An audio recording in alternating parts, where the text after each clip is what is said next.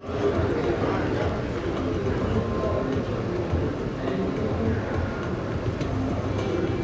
first of the proposed alternatives for Section B, known as Alternative 2,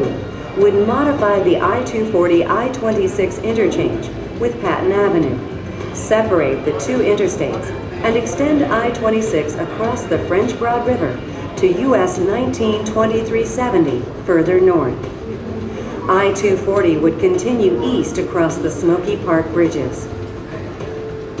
This alternative would not modify the existing I-240 interchange with US 19-2370 Patton Avenue east of the French Broad River, would not separate local Patton Avenue traffic from I-240 traffic, and would not involve any construction along the Smoky Park bridges.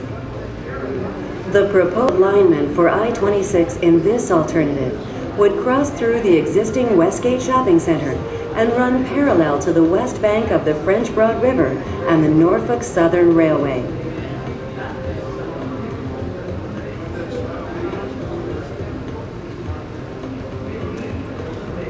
Continuing northward, I-26 would cross Smith Mill Creek,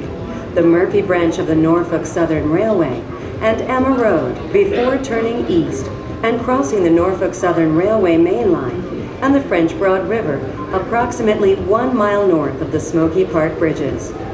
On the east side of the river, I-26 would pass over the southbound lanes of US 19-2370 and form a merge just south of the Broadway interchange, where I-26 would become the through movement with US 19-2370 merging into it.